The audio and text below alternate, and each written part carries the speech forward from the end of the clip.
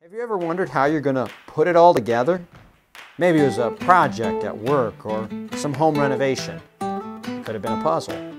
Often the best way to start is to take it one piece at a time.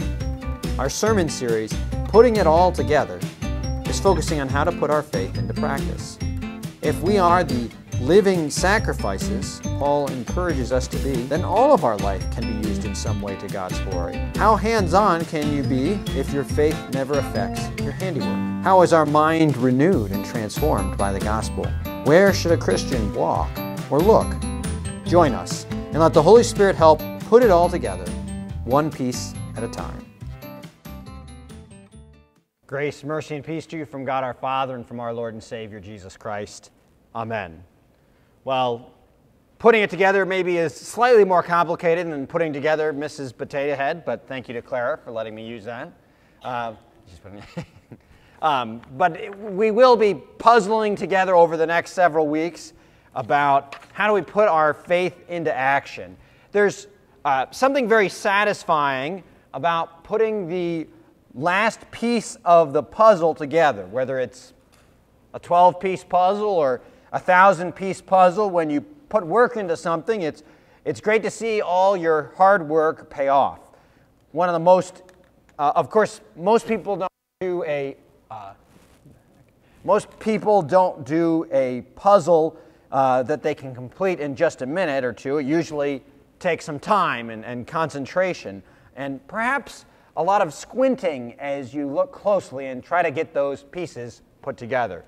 Well, over the next 6 weeks, we might do a little bit of squinting as we puzzle out how to put our faith into practice. And the way we're focusing on that is focusing on the specific things that different parts of our bodies can do and how we might have a Christian head, if that makes sense, or Christian hands, a different way of breaking it down. How does our faith change how we think or feel, for instance? Or how does our faith navigate from our head and our heart to our hands and eyes and feet? How does faith change how we see and interact this world in which we live in? Before we get down to the nitty-gritty, though, we're going to start with an overview. Like all parts of our faith, sanctification, which is a fancy term for holy living or living out the Christian life, starts with Jesus. That's why Paul waits until the second half, the back half of Romans, before he jumps into a bunch of application and practical advice that we see a little bit of in our reading for today. Before we get down to the nitty-gritty, we are starting with an overview.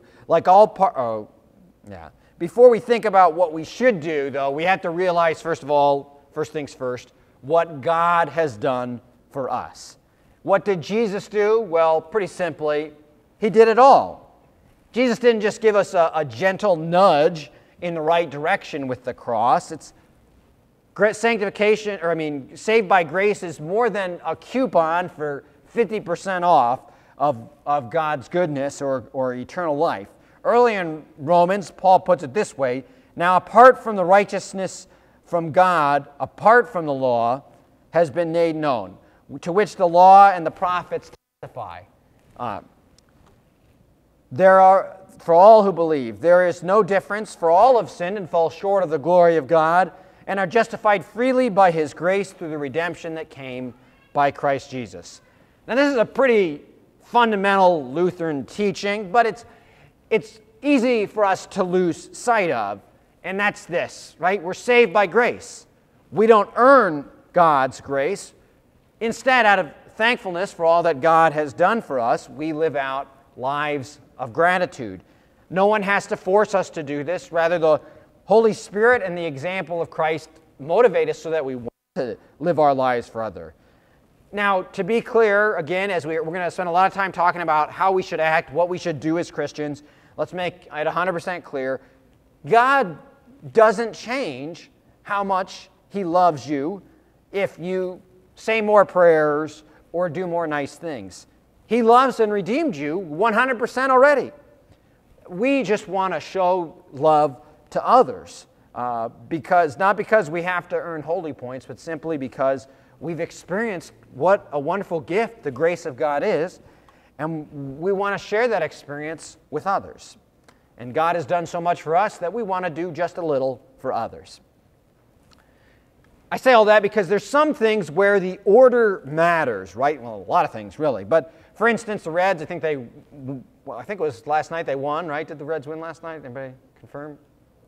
Oh, okay. Maybe. Yes, okay, good. We got some Reds fans here. Yeah, Reds won, and in baseball, some things have to, first things first, and you can't ever get to second base if you're a runner if you never get to first base, right? You can't run straight to second base. That's the error that kids first learning the game make.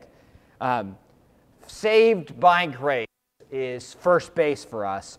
We've got to get to first base, accepting and giving thanks for God and for grace before we can get to second base, sanctification. But we'll probably review it, but I'll take it for granted, I guess, that most of us kind of get that. We've experienced God's grace. We don't earn God's favor by doing good, but nonetheless, God calls us to do good things. In fact, in Romans chapter 12, Paul encourages us to worship God. But he doesn't just say, come to church and sing songs. What does he say? He says, offer your bodies as a living sacrifice, holy and acceptable to God, for this is your spiritual act of worship. You see, God is not primarily interested in our money or our accomplishments. God is interested in you, in your soul, in your being. He values you. Therefore, the way that we glorify Him is not by paying Him off like He's the tax man or something, but rather by living lives of sacrifice. And why does God want us to do this? Well, God wants us to live good lives because He wants a good world. And so He tells us the way to worship Him is not by putting yourself first, but rather by living for a purpose, for God's purpose. Which again, He's shown us it's not that God's trying to take advantage of us. It's not that He wants us to spend all our time or money on Him, but rather, to steal words from the book of Micah, what does the Lord require of you? To do justice, to love mercy, and to walk humbly with your God. God wants us to live lives of sacrifices, not simply to make Him happy, but because He wants the world that we live in and others live in to be a better place. And when we put Him first and think of others, it becomes a better place than it would if we put only ourselves first. So, down to the living sacrifice. What is a living sacrifice? We use the word sacrifice today primarily as a metaphor. However, in the ancient world, sacrifice was an everyday reality. A sacrifice was offering something, wine, grain, sometimes animals, an offering given to someone else. Typically, when we think of sacrifice, we're thinking of it being given to a god or to the Lord, Yahweh. Now, animal sacrifices may seem a bit barbaric, but, I mean, let's just be real. We make animal sacrifices still today all the time. We just don't sacrifice to God. We sacrifice to ourselves, if you want to put it that way. Or we sacrifice them in the name of profit and money. We overproduce food because, frankly, we're willing to waste a bunch as long as it means we have our favorite food whenever we want it. Simply eating beef or chicken is technically, a sacrifice, an animal's life offered to sustain mine. At least when I think about that, it makes it seem not so distant, but okay, it's just reality. And we do the same sort of thing, we just maybe don't want to think about it. In ancient Israel, also, there wasn't as much coinage and money to go around. They weren't printing paper money. So in order to put your offering in the offering plate, you didn't write out a check and send it in an envelope. Instead, you bought a sacrifice, grain or wine or an animal or something else maybe. Likewise, if you wanted to buy something, you'd be as likely to offer a chicken for it as you would a $5 bill or some gold. Or maybe you'd give some produce. You did more bartering. Some of Israel's sacrifices, in fact, for that matter, many of them were eaten by people. They would be sacrificed, but the Levites or the priests would eat them. Others were simply burned as an offering to the Lord. The point being is sacrifices typically were no longer alive. That's kind of was included in the term sacrifice. But Paul, in the light of Christ's death and resurrections, tells Christians that we ought to live out the reality of Christ's resurrection in our own lives, because we've been crucified with Christ, and yet we live. But how should we live? Well, we've been redeemed. We've been rescued from sin and death.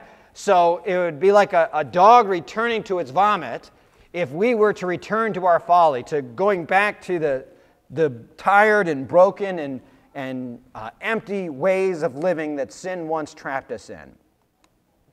Instead, God calls us to live out lives of purpose. Have you ever met somebody who's had a near-death experience? Or maybe you read a story about them. Or maybe they survived a serious illness. I think some people who I've talked with who've had COVID recently have kind of grown, their appreciation for life has grown because there was some real trepidation for a while.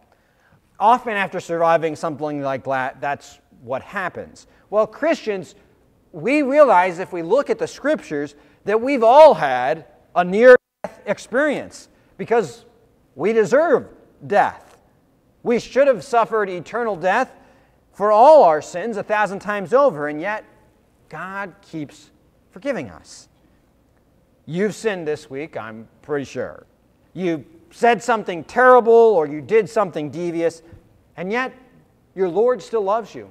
And you don't have to worry about that sin anymore because you confessed it and God forgave it.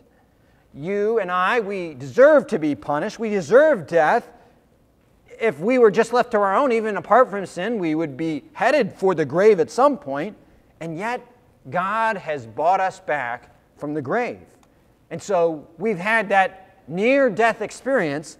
And so also, too, Christians, when we realize that, it gives us a greater appreciation for the life that God has given us in Christ. That's part of what it means to be a living sacrifice. Also, it's important to remember that Jesus, of course, was the very first living sacrifice. He was sacrificed, and slaughtered is hardly a strong enough word to describe what happened to him. Jesus was killed and sacrificed as the high priest said, it's better that one man die for the people.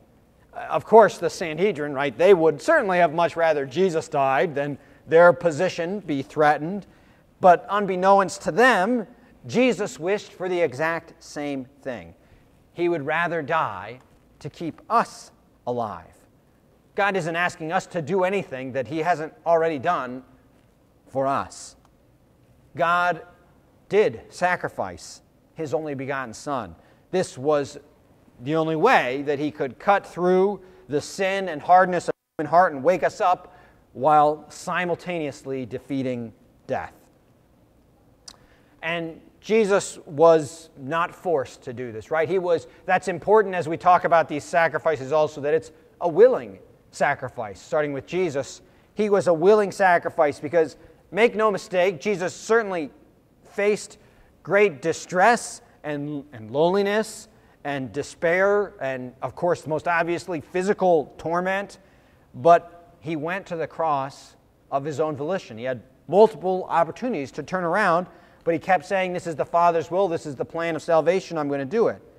Because He was willing to give up His life for the good of another. For your and my lives, specifically. He who was God, perfect, righteous, and by any sort of measurement we use, far more valuable and central to life and to the universe than you or I, yet He decided to sacrifice Himself for our salvation. And that too gives us a wonderful and great appreciation for life that we did not earn, and yet you have it right now.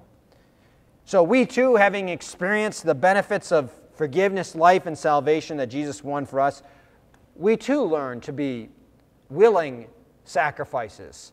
God doesn't force us, nor does He want to force us to live for Him.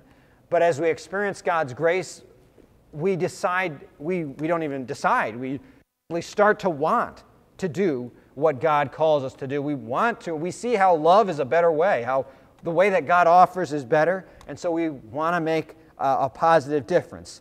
So, taking that for granted, I guess next week we'll start talking about what that means with the renewing of our mind Paul talked about. So get your head straight, or if you don't get it straight, we'll get it straight next week. But until then, go in the grace of God. In Jesus' name, amen.